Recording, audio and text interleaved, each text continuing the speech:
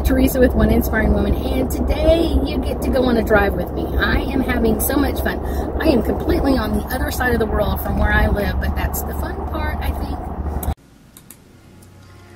Hi, my name is Ruth Theresa with One Inspiring Woman. I'm an intuitive psychic medium here in the Sugar Land area. That's just outside of Houston.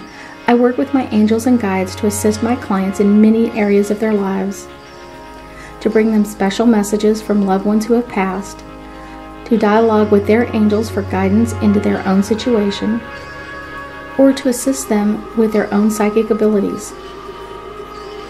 If you like my content, please make sure to subscribe, like, and comment.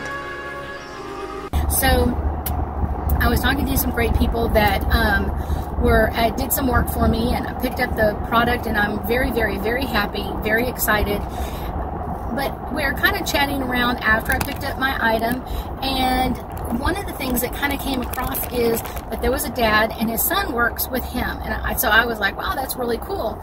And he was like, yeah, but I wish my other kids were like him. I wish my other kids would take, you know, responsibility and do things like they're supposed to. And, you know, his wife went to pick up the kids earlier today from school, and the kids didn't tell them that they were going to go home with friends or whatever else.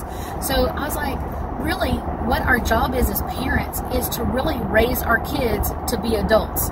So many times nowadays, people are like, well, I didn't want to spank my kids. And I'm not saying you have to spank your kids, but what's really important is to show them how much you love them and how much it is important for them to be in communication with you. And he was like, I hadn't thought about it that way. And I was like, that's kind of the weird, quirky part, is that so many times we kind of lapse on that part. But it's one of those, that's the scary part when your parent is like, where are your kids? Your kids should have been off from school already, or they should be around so mom could pick them up after school. And you're kind of like, did something happen to them? Did someone take off with them? Where are they at? I don't know. And that's the important part to really, as a parent, to communicate to our kids is it's important for us to know where you're at. If you're thinking, oh, mom doesn't need to know, that's when you need to pick up the phone and call mom or text mom and let mom know where you're at. Or it's like, oh, no, don't worry about it. Dad will chill out over this. No, it's not. Parents don't chill out. We worry about our kids constantly. Always, no matter how old they are, we constantly worry about our kids and worry about how they're doing and where are they at and what else is going on with them.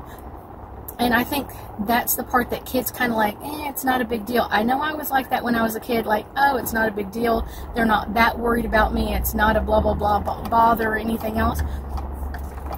I realize now as a parent how important that is, but it's also important as a parent to realize your job, your number one job, is to raise your kids to be adults, to live in society and change things every time you can, anytime you can, change things. Don't put up with the status quo. If you can fight a bill, or if you can fight on something, or you can get your voice heard, definitely do that. Definitely.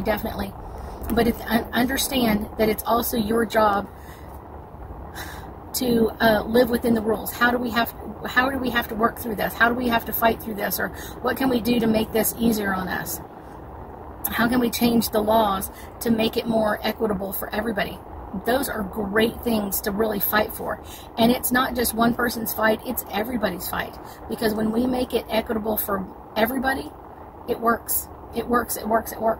And so that's kind of the important part, is to raise your kids to be to know when to fight, where to fight, how to fight, and what is it. So even at a young age, are you encouraging them to write a letter to the governor? Or are you encouraging them to write a letter to their senator or congressman or president? Like, I don't like what you did, or I do like what you did. Letting them know they have a voice in all of this, and it shouldn't be just unheard. It should be heard and thought about and honored for what it is. That's the important part. Important. I thank you so much for joining me today, and I know that we'll be talking again soon.